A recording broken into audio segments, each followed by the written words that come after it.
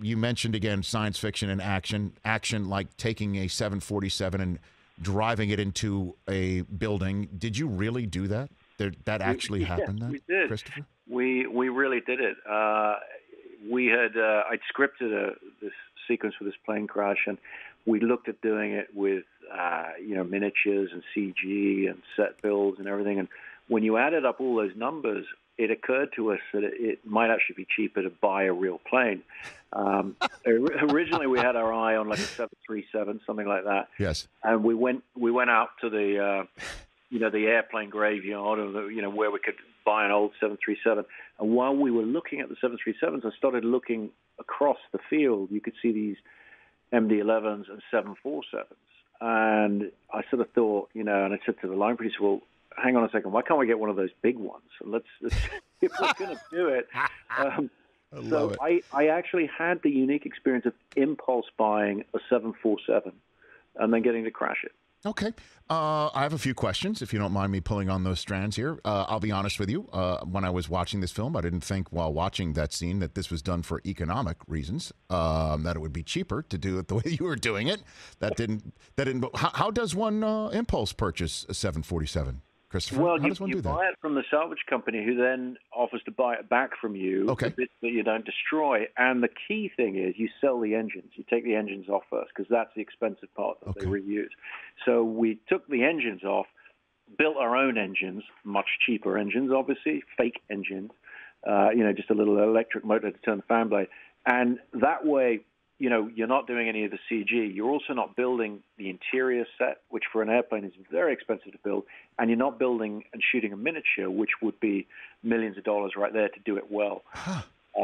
So in a weird way, yeah, it was kind of a wash. But you can only do that if you've got a team of people working for you who can figure out how to do this. And so, interesting point. I'm sure you've seen The Dark Knight. Of course. There's a scene in The Dark Knight where an 18-wheeler truck flips over onto its back. Yes. The guy driving that truck is a great stunt guy called Jim Wilkie. He's been around a long time. He's the same guy driving our 747 in Tenet. And so it's literally a thing of saying, Jim, can you drive a 747? Can you figure out how to do that? And, you have a team like that of people that you've worked with for years. You can do these things. And here I thought Michael Caine was the most valuable member of your team, Christopher. Well, there's in front of the camera and then there's behind the camera. Understood. There's a lot of people involved. Yes, there's a lot of people. Christopher Nolan here on the Rich Eisen Show. That's the question I wanted to ask you, not to put you too much on the spot here, but growing up in London, if I had told you that you could make a movie where you could bash 747s into buildings and also car chases that exhilarate, or make several films with Michael Caine, which would you have chosen?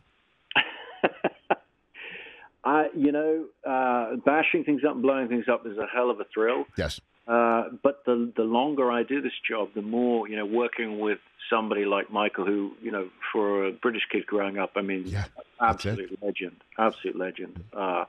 And to have had the times that I've got to have with Sir Michael, I wouldn't trade those for anything. I bet that it was just a delight to see him in Tenet. I'm like, okay, I'm expecting to see Michael Caine. When am I going to see him? And there he was. And he was just, it was great. It really was just a delight to see him. I'm a big fan of his. And obviously he's been in so many of the Prestige and the Batman films, and Inception is just in a great film as well. I've got actually in Dunkirk as well. That's right. Tiny little, there's a bit of his voice playing over the radio. Oh, that's right. Reprising his pilot from Battle of Britain from many years before. Oh my gosh! Hey, you watched all the way to the end. Thanks for that. Watch more right here.